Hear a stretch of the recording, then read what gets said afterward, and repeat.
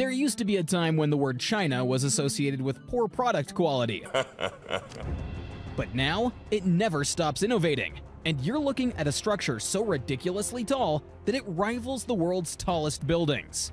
The Huajiang Grand Canyon Bridge sits an astonishing 625 meters above the ground. That is more than 2 Eiffel Towers stacked end-to-end. If you dropped a stone from the middle, it would take a dizzying 11 seconds to hit the river below. But the real question is, why? And more importantly, how in the world did they build it? Over 92% of this province is mountains and hills. Residents on both sides of the ravine have been separated for generations, and a detour takes at least 2 hours. To efficiently connect the 2 sides of the river and reduce travel time from 2 hours to just 2 minutes, engineers settled on a bold decision to build the world's largest suspension bridge, with a main span of nearly 1 mile, rising 2,051 feet above the water's surface.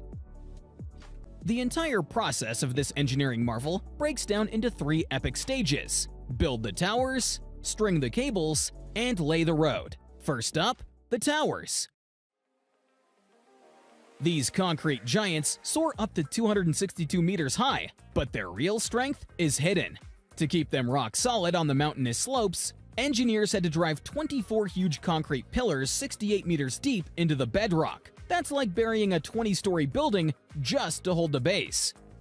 To build the tower shafts, they used something called a self-climbing formwork system, which allowed the towers to grow at an incredible pace.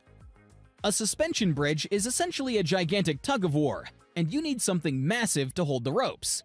This is where the anchorages come in. On one side, they used a colossal block of concrete, weighing nearly 400,000 tons, designed to hold the main cables purely by its own weight. On the other side, space was more limited, so they used the mountain itself by digging deep into the rock strata. They anchored the main cables directly into a hidden tunnel, letting the sheer force of the mountain absorb the massive tension. With the towers and the anchorages done, it was time to string the main cables, the 2 massive, nearly 1 meter thick ropes that hold the entire structure. But how do you get the first piece of string across a 1.4 kilometer long canyon?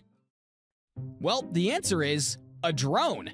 A high-tech drone carried the first thin pilot rope across the gorge. This rope was then used to pull a thicker one, which pulled an even thicker one until they built a temporary construction platform called the catwalk. This was the pathway for the thousands of steel strands. Each main cable is made up of 217 individual strands, and each strand contains 91 high-strength steel wires. The very first strand was the most important, serving as the benchmark for all others. Using a combination of total stations on the ground and Beidou satellite positioning, engineers achieved mind-blowing precision, controlling the cable's position error to less than 2 millimeters.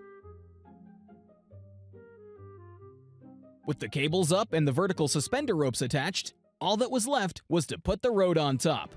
The main steel girder. And since this thing is really heavy, the girder was split into 93 huge segments, each weighing over 200 tons.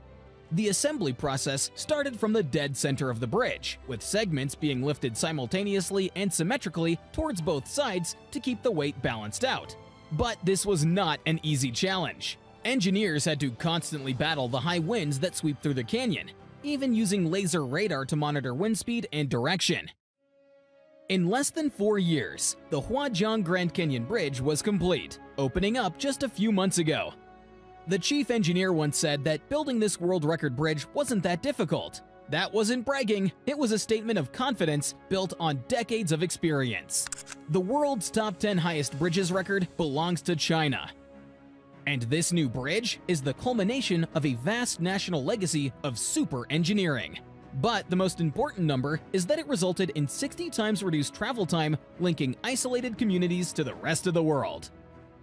This super bridge, dubbed the world's first in every aspect, is also an innovative model of bridge tourism integration development in Guizhou, even featuring a restaurant on top of the tower, bungee jumping, and some amazing falls.